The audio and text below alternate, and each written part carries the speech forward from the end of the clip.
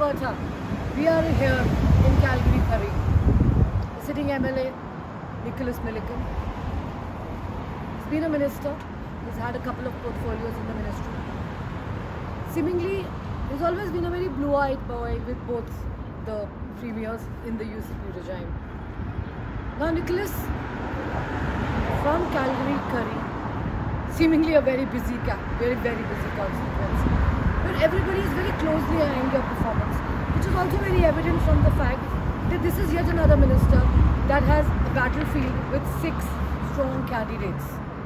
The polling results at the federal and at the local level and ours at the Voice Alberta also show a very difficult battle right now. This time, for Nicholas Milliken, it seems to be like an uphill journey, an uphill, hard, tiring drive, because apparently the Alberta NDP is gaining in this area. But definitely, politics always, they say, is a difficult battle.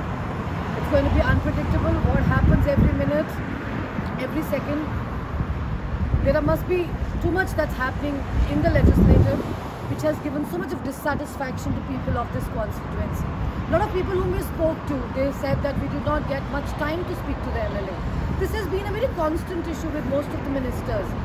Most of the ministers, especially the cabinet ministers, their constituents have discussed with us the dissatisfaction that once they become ministers, the MLA portfolio, when they're supposed to have a one-on-one with them, starts missing. In fact, one of them also went to the point, he says, I wish my MLA was more my MLA. So they have to also, I think here people also have to realize that MLA has to definitely, is at the provincial level. He is representing the issues of the constituency, but at the same point of time, there are larger roles which need to be fulfilled. Nonetheless, the battle seems to be tough. There's UCP, there's NDP, there's the Green Party, there's Alberta Party, there's Alberta Liberal Party, Leela Kate from here, and there's this SMA, Solidarity, of Alberta Party, David. So, Calgary-Currie, again, a difficult battleground for the provincial elections for 2023. Thank you. This is Richa from Voice Alberta, Calgary-Currie. Thank you.